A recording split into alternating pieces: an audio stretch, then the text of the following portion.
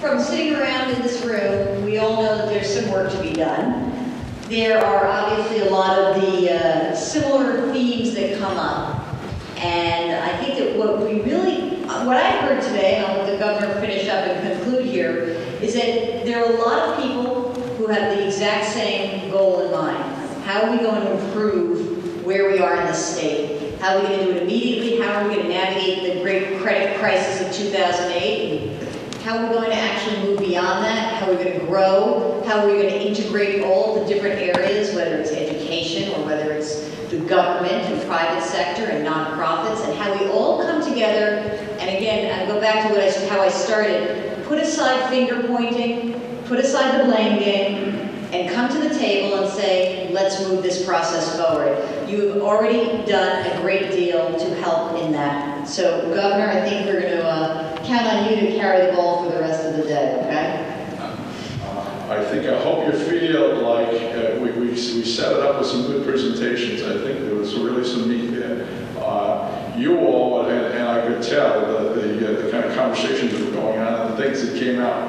And although when you're number 16, 15, 16, a lot of the things have been said, but it's fascinating to me because there's some consistency. On the other hand, there were some really good ideas that came out. So my first message is just a thank you. Thank you for putting in the time and being here, because that makes you care about our state, which I know you do. So when I cull back through, and the themes are pretty consistent. You know, there are probably a half a dozen, there are a lot more, but we can lump them together.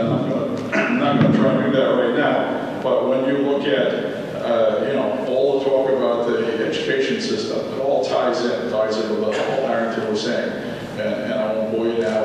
We're focused on that. There's a lot of things that need to be done, particularly not just the PK through 12, but it's also the higher ed system. And I know we have that represented here. It's infrastructure. Kept hearing that theme time and time again. Infrastructure. Need to invest in the infrastructure we talked about. I heard consistently the whole permitting issue, because I know it's one of my themes when I first came in, very frustrated in the public sector. I said, the worst thing you can tell a business person is maybe.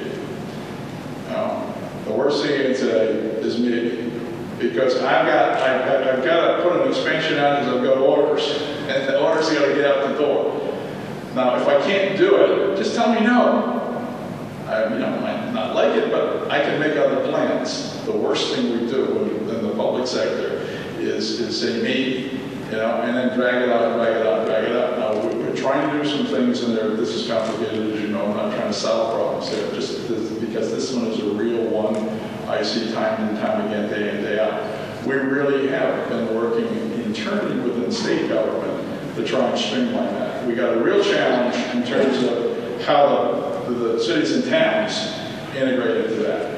And I think that it's something Saul and I have been talking about a lot. But the whole permitting, the efficiency, the certainty of the process, if you will, and right now, and in the broadest context, not just the complexities locally, but here we're about to try and kick off a huge, I know what green, what I think a green technology, a green industry is about. And the key, and this is something that's actually going to need some help in Washington, frankly, and hopefully now the election's over, is if we're serious about an energy issue, we've got to get serious about streamlining the permitting and get it done faster, because there's tons of money. Well, the Fed's printing plenty of it. So there's going to be a lot of money out there, and projects are ready to go. They can have enormous impact, not only short run on jobs, but also reducing our dependence on oil, which is terrible. So lastly, let me just, I think we should all give Jill a round of applause. And everybody.